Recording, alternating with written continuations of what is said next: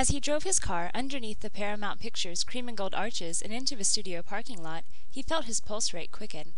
He even now disliked the Spanish tile roofs of the studio because it reminded him that Gail was far away in Seattle, surrounded by evergreen mountains and cool, crisp air, and she had never been here in the Southern California sun with him making love to him.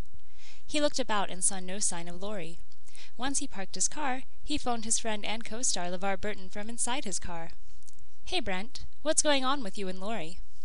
Brent wailed on the phone for at least a minute. "Give me time to get myself together. Hey, what I'm about to tell you remains top secret, all right?" "Sure," LeVar paused, as if bracing for the worst. "Hey, I don't like Lori. Something's not right about her." "LeVar, it's horrible. I was in the green room, you know, where we go to prepare before a shoot. Patrick Stewart got me a beer, and I set it down for just a second, and that's when Lori spiked it with some mind control drugs. I wasn't feeling well after I drank the spiked drink, so I went to lay down. That's when I started having a vivid dream about making love to Gail." "My God, Brent, there are mirrors all over the place in that room."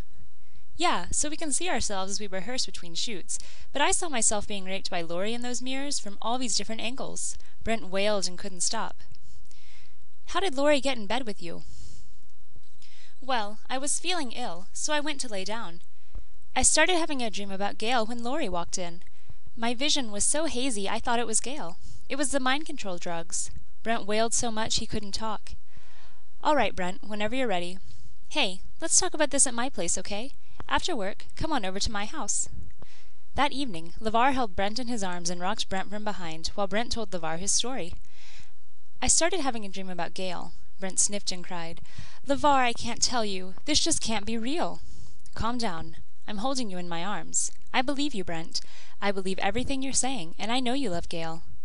LeVar checked out Brent's rear, with swollen flesh, bleeding and oozing, and stitches everywhere. "Wow, how did Lori do this to you?" "My vision was so hazy, I thought Gail and I were making love. It was the mind control drugs. That's when Lori climbed on me and started raping me." "What did she do, Brent?" "She got on top of me, cowgirl, and she was doing me on top." "Brent, you have such a long penis. How in the world?" "Yeah, and the weird thing is, she was able to sit all the way down on it, all 18.25 inches. It was pretty freaky." "Was that the only sex you had with her?" "No.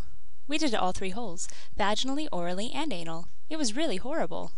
"How long did it last?" "After about 20 minutes, I ejaculated, and she got off and then sucked my penis.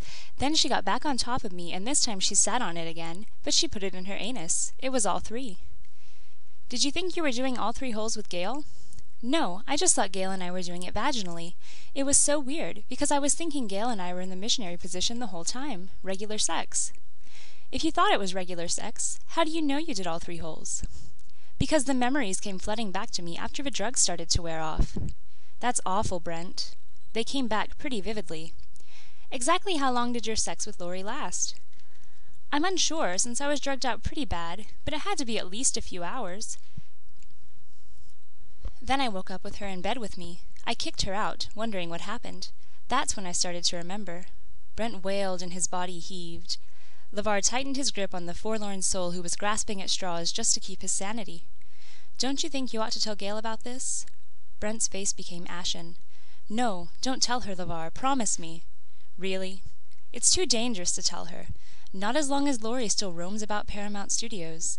Lori keeps threatening to kill Gail if I tell her. After what she's done to me, she's capable of anything."